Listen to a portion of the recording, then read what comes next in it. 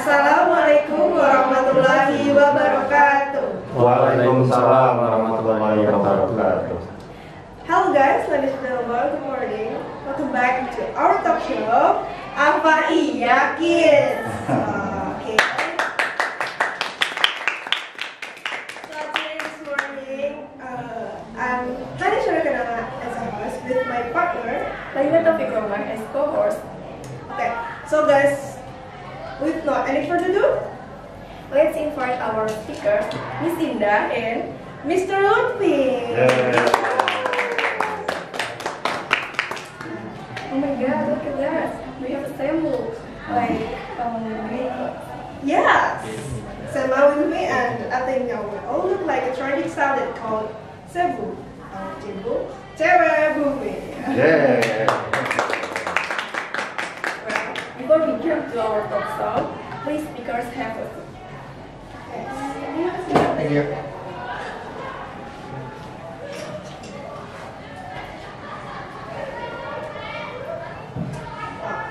Okay, before we begin our conversation, would you like to guys introducing yourself, please? And I don't know where are you coming from, and maybe we can start from the beautiful one. Okay, so hello guys, I'm Indah Kartini and I'm coming from Europe and I'm here for doing my job, and I never think before that I could stay in Bandung for a few years because I saw Bandung in television and it's such a beautiful city, beautiful people, and Bandung city is aesthetic, so I just feel Braga Street like, oh, how gorgeous. And what about you, Mr. Hello guys, my nickname is Sufir. My full name is Muhammad Lutfi, but maybe too many Upi in the world. Yeah. That's why the reason my nickname is Sufir. Okay. Yeah. My home is in Lembang, but actually Parongpong. I see. I think that's it. So you guys come from different places, right? Okay, so welcome to our talk show with the talk show name. Apa iya kids? So interesting to talk about the difference of culture in every practices, right? But I wanna ask Miss Indah, how can you make a deal with all the differences after you're coming to this city Bandung? Is there any of things that blow up your mind or confusing at the same time?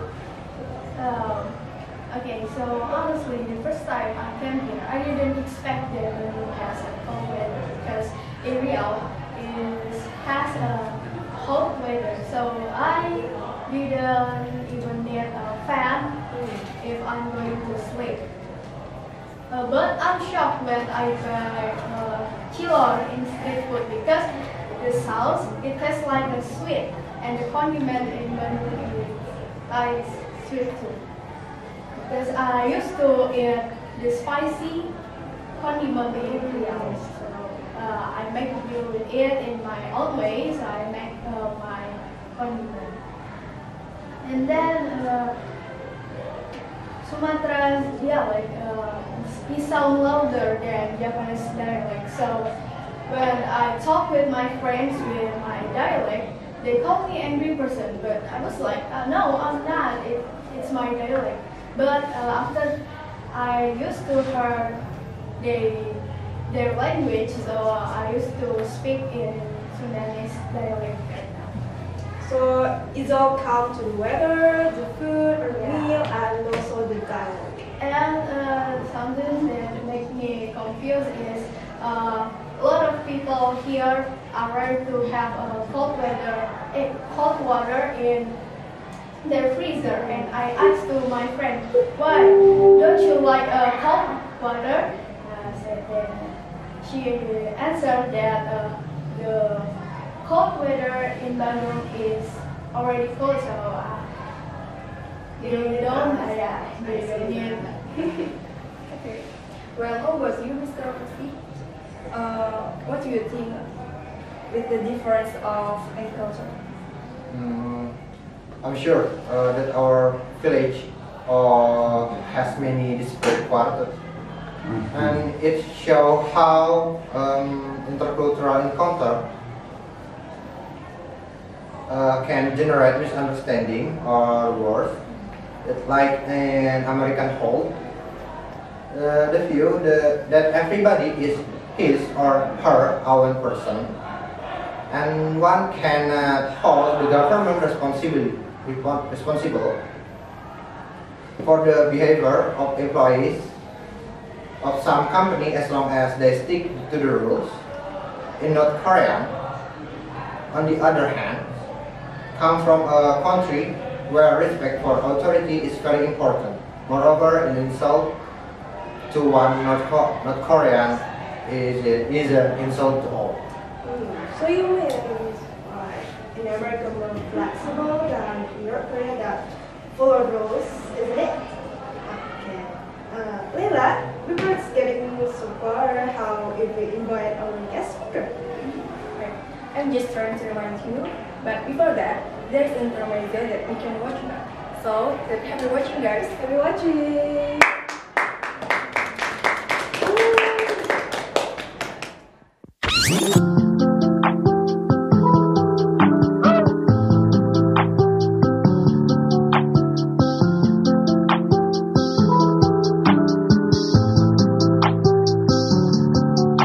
It's just you and I, and no other guys. We got no interruptions, so we both feeling the vibe. Say I'm not your type, but I know what's on your mind. We could talk about nothing, or we could see what it's like.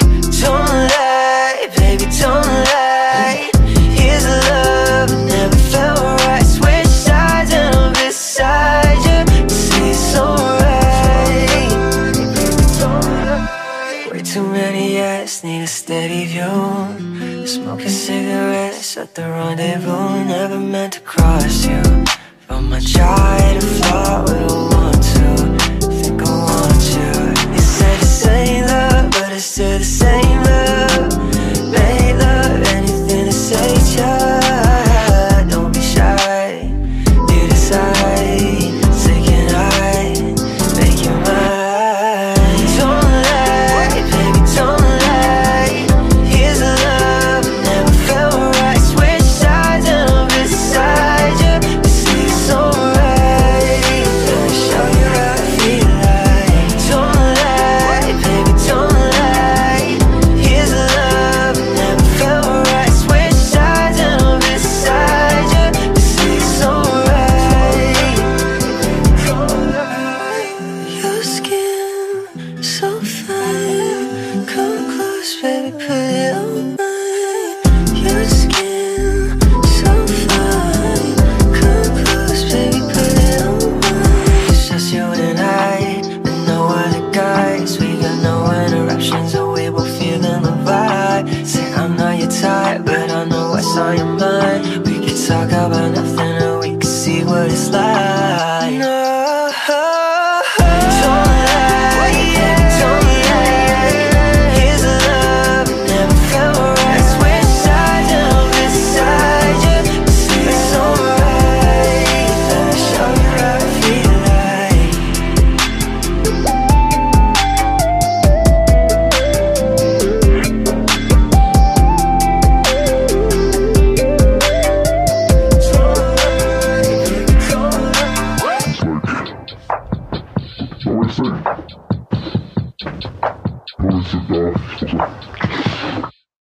So, just please welcome Mr. Dennis Wegman as our guest speaker in this talk. So, please give him applause. Okay, thank you.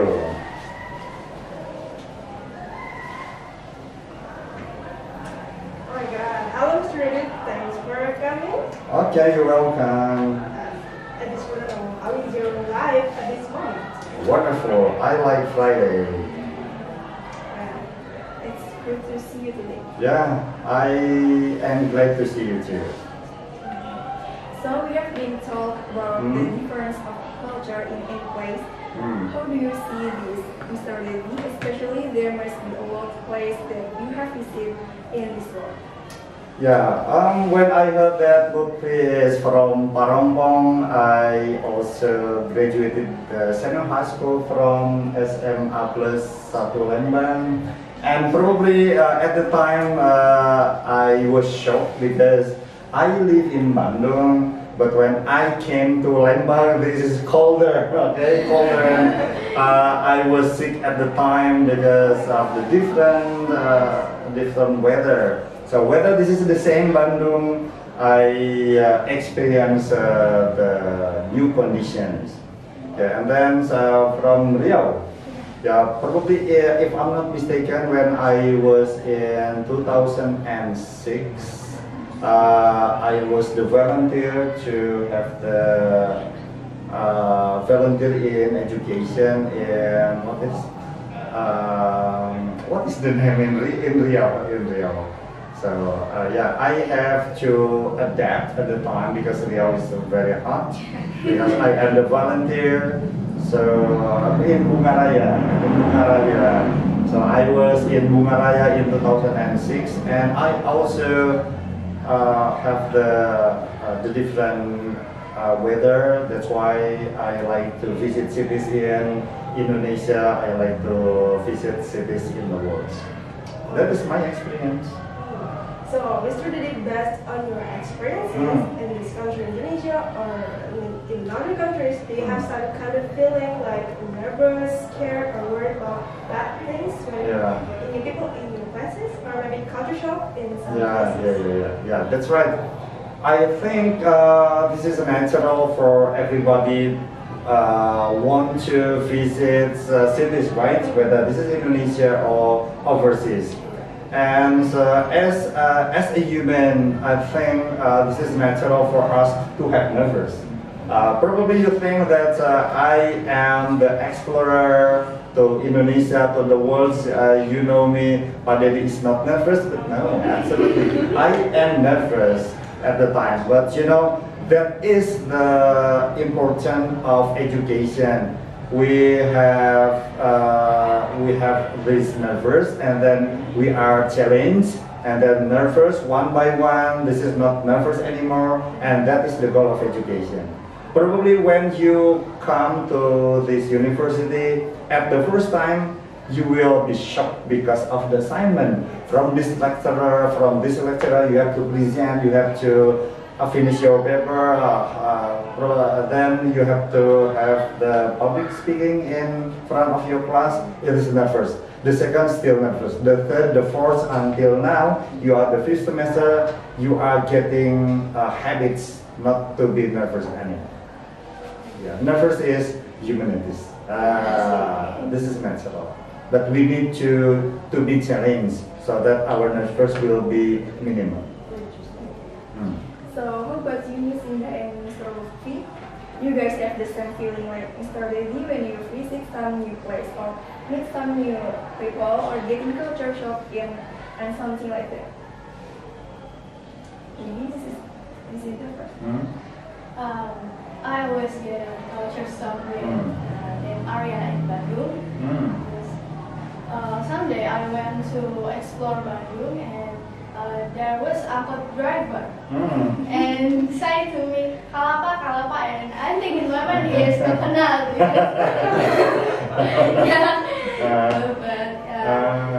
He said it was their route. The goal, the destination, kebun kalapa, and kebun kalapa. This is clipping. Kebun is not mentioned. Kalapa, sahun kalapa. Yeah, that is shock you. Kalapa. This is not coconut. And also there's Cibiru. I think that Cibiru is blue in color, so I think that Cibiru has full of blue buildings, I think. Oh, I see. So how about you? Yes, of course. Same as with Miss Indah and Mr. Dedi. But my experience is the first experience when I go to Solo with my brother. My brother invited me to eat burjo. Yeah, burjo. But that's not a real name. Burjo in Bandung is bubur kacang hijau. Yes. Yes. But in Solo, burjo is warmindo. Oh my god. Warmindo. Yes. The menu is meat, coffee. Nah, it's like that. And then I was sold, and my brother tell me, you know, the seller can speak Sundanese language. Really? So I test the seller. Mak, ye sabaraha. He say 10.000, 10.000. That's really shock. Why? Because in Solo, it's called warung in Solo. The seller can speak Sundanese. Yeah, I think seller has its uniqueness because she or he has to market the meal or the drinks. Probably the seller in Bali also could speak English because there are many tourists there. So the seller has to have the skill of the language. But it turned out that the owner. He say, I'm from Kuningan, so I can speak Sundanese. But this burjo since 1943. Yeah. Before our Independence Day. Yes, and famous until now. Wow, after getting those experiences, is there any other things that we can do before we come to or make something new in case we won't get it in stock in that culture shock, or is it possible if we prevent those things? What do you guys think? And it's really okay. Yeah, this is unavoidable if you are going to other cities because it would be your first time and you don't know the place, you don't know the people, you don't know the meal. So yeah, the thing that will shock you will be natural, but how to minimize it for today, right? We have the internet here, we have Google, we have YouTube. We can search what kind of places. Don't you know that internet not provides you only the text? You can visit London or Paris just in Google Maps. This is 3D. You know, this is the tower, this is the place, this is the street, and also we have the YouTube and also other material. So the culture shock probably in the past would happen extremely, but now for today this is not too extreme because we can search other material, other sources just to minimize our culture shock. This is different era and different condition. So actually we can just buy using one printer to do Yeah, things. absolutely. So how about you, Mr. Monkey? I think to deal with a culture shock, maybe we must try to open up my mind. Yeah. Okay, to the new culture, custom and behavior, to the new environment. Yes. I usually to try learn about the new culture to understand the reason for these cultural differences. So that I can more easily interact and communicate smoothly, comfortably, and effectively. Okay. And how about you, Miss Ina? I think that culture shock is something that we can't avoid because we will face new things every day, and we have to adapt it. But adapt in here is not always about acceptance. Like I said before, I don't like a condiment in Bandung, so I make it with myself. Okay, then for the last session, do you guys have a last statement or surprise to blow up our mind maybe? For Mr. Dedi first. Okay, yeah. Actually, whether you learn English for what more than 4 years in this university or in other institution, then when you first come to America, when you first come to England, you will adapt because of your English, right? You need to have the experience. That's why this is my last statement. You need to habit to the real situation in using your English, not only with your friends, but you need to skill up to your foreigners, whether this is from Russia, from Korea, Chinese, Japan, your mates, your friends out of Indonesia, you can make the conversation, communication with them, so that it will minimize the culture shock. So that also you can learn how to express our English not only with our friends in Indonesia, but with other friends in the world. That is my last statement. So, what you will say that? Well, the cultures are the new things. The big part is build our mind or being open-minded or open-minded person, especially about respecting, accepting, and after that we loving it. That's good.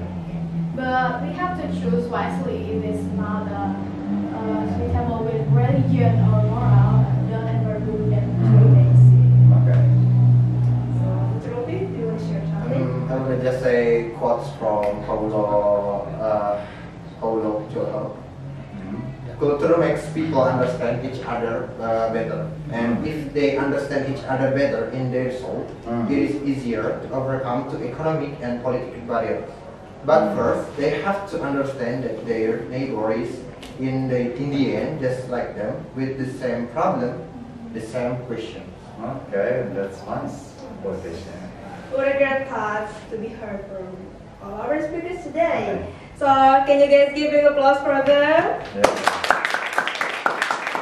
Unfortunately, I'm afraid we have to end this great conversation and this talk show. Yes, the conversation, especially talking about anything that related to cultural things, feels like need much more time, but yeah, it's come through to us to say goodbye. Okay.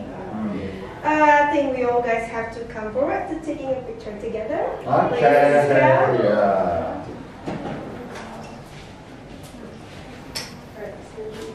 Okay. Okay. 1, 2, 3. Once again, thanks a lot for Mr. Dedi as our guest speaker that would like to spend your time to come to this talk show, and also thank you so much for our special two speakers, Ms. Indah and Mr. Upi. But wait, before we end this talk show, if I say talk show, let's all say apa iya kids, okay? Okay, 1, 2, 3. Talk show Apa iya kids?